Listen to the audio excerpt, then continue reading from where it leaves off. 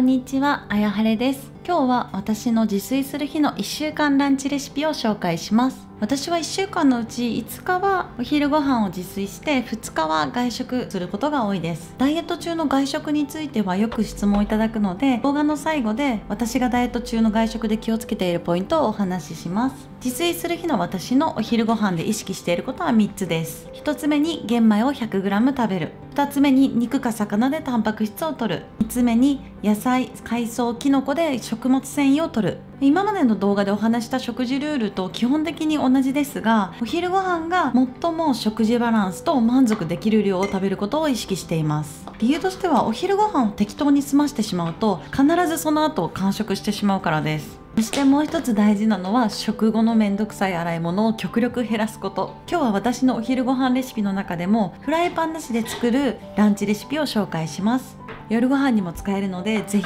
作ってみてください。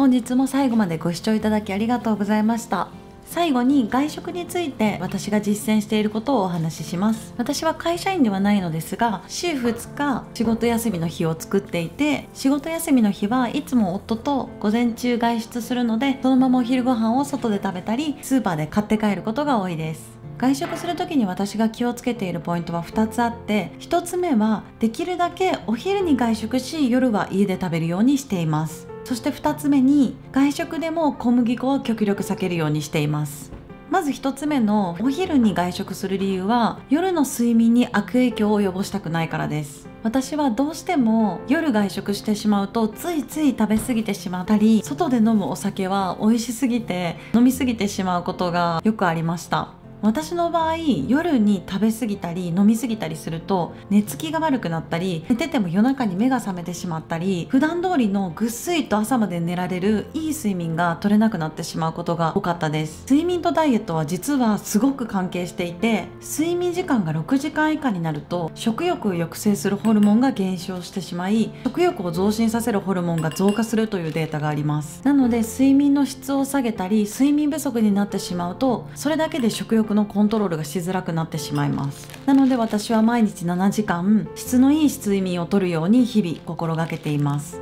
ちなみに夜遅くに食べると太るというのがダイエットの常識のように言われていますが、これに関しては明確な根拠を提示したデータを私は見つけていないので、食べる時間はあまり気にしていません。私は仕事柄どうしても遅くなる日があるので、この時間以降は食べてはダメと決めてしまうと、それがストレスになって悪い影響を自分に与えてしまうので、食べる時間の制限は設けてないです。重要なのはいい睡眠を7時間確保することなので、そのために何を食べるべきかというのを中心に日々食事をしています。2つ目に、小麦粉を極力避けるために和食を食べに行ったり、スーパーやコンビニなどで買って帰る時も比較的和食を選ぶことが多いです。小麦粉製品を食べると私は腸内環境が乱れてしまい便秘になることが多いからです。また小麦粉製品の中には食欲を増進させる効果のある成分が含まれていて、私自身実際食べ始めると小麦粉の悪魔的な美味しさでもっと食べたいという欲が止まらなくなってしまうことを実感しています。なので腸内環境を乱さないためにも、私は外食でも小麦粉を極力避けるようにしています。ただこれまで私のダイエットルールをお伝えしていますが、時には自分に言い訳をしてこのルールを破る時間を作るのも大事だと思っています。私自身毎日お伝えしているようなダイエットルールを完璧に守って過ごしているわけではないです。たまにパンが食べたくなったら食べるし、そんな時私は今日は OK、 昨日3食自炊して頑張ったもんとか、よくわかんない言い訳でもとにかくストレスをためないように定期的にガス抜きをするようにしています。私が決めたルールは自分を縛るために作っているのではなく、あくまで基本的な行動目標を決めることで、日々食事を作ったり食材を選ぶ時に無駄に迷わないように設定しているだけです。ルールは私にとって目標に近いものなので、達成できない日があってもいいし、それで自分を責める必要はないです。もし今痩せた人はみんな自分に厳しくて頑張れる人だと思っている人がいたら、多分それは違うと思っていて、むしろダイエットに成功した人は上手にガス抜きができる人だと思います。自分を責め続けても明日体重減るわけではないです。それなら毎日一つでもいいから、昨日よりちょっと食事を変えてみて行動した自分を褒める。毎日今頑張っているならちょっとガス抜きをしてみる。今の自分の体型や体の状態ばかりに目を配るのではなく、今日の自分の気持ちも尊重しながら日々ダイエットに取り組むことが重要だと私は考えています。これからも皆さんのダイエットが少しでも楽になるように、いろんなレシピを紹介したり、私が実践していることを動画を通してシェアしていければと思います。以上、あやはれでした。